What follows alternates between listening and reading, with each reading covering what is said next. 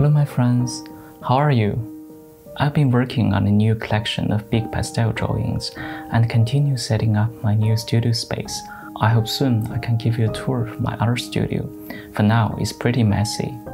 I want to share with you my secret weapon for creative block today, ego. First, let me tell you the story of a painter. Recently, I saw an exposition of the French painter Eugène Leroy in the Modern Art Museum of Paris. To be honest, I didn't really like it. His style is between abstraction and figuration. He would work on the same painting for years until the total disappearance of the original subject. So in the end, it's layers and layers of thick oil paint glued all together on the canvas. From a certain distance, we can vaguely tell the silhouette of a human face or still life. But once you get closer, the subject disappears completely, leaving only a ragged and aggressive texture of paint. As a young artist, I already find studio quality acrylic paint quite expensive. I'm thinking how expensive it must be to use so much oil paint on a single painting.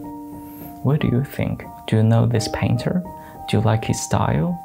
Please leave me a comment telling me your opinions.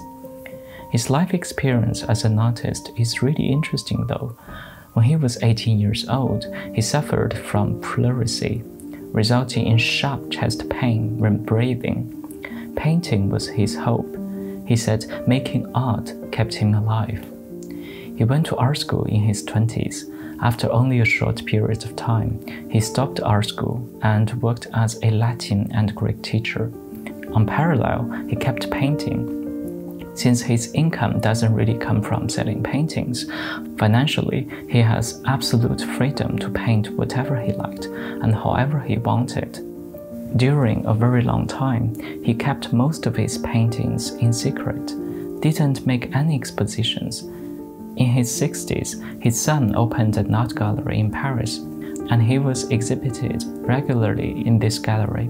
He was quite successful in the end of his life. In 1996, he received the Grand National Prize of Painting in France. His life story makes me think what gives him the courage and the faith to keep painting in a style that very few people appreciated in the beginning of his career. Personally, I'm not fond of his works, but I do feel inspired by his determination, persistence, and patience as an artist.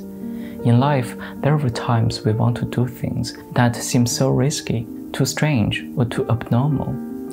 In doubt and fear, some people just give up before even trying. Some people will try it, but give up eventually. And some people will be so confident in what they're doing, they will persevere, regardless of other people's opinions. But have you ever met people who think so highly of themselves, never realizing they don't live up to their own hype?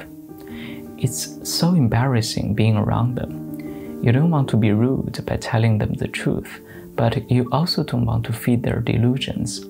Sometimes I'm wondering, am I that person? Will my persistence on doing what I think meaningful and important leads to an embarrassment and humiliation? What if anytime someone says something nice, it's because they don't want to hurt my feelings? As the writer Grace Dow said, the remedy to all this paralyzing doubt is a healthy dose of ego. Artists need egos. We need to think we're special. It's an important part of making that initial leap, the belief that I'm good enough to do this. Being a full-time artist means you don't have a stable financial and moral support in the beginning, until after you have works that proves your artistic vision. This also applies for other creatives, such as writers, illustrators, filmmakers. If you know an artist, please show them a bit of support. If you don't like their works, don't pretend that you do. But if you see someone brave enough to share their works, don't be part of what's tearing them down. If you are a creative person, do hold on to your ego. As long as you're not in blind arrogance, it can really help you during moments of doubts. Persevere in your hard works, take initiatives, and take pride in what you do. Before seeking validations of others, learn to value your art by yourself. Thank you for listening, my friends. If you like this video, please give me a like and consider to subscribe. It will help others to find this channel and help me to make more content. Have a nice day and see you next time.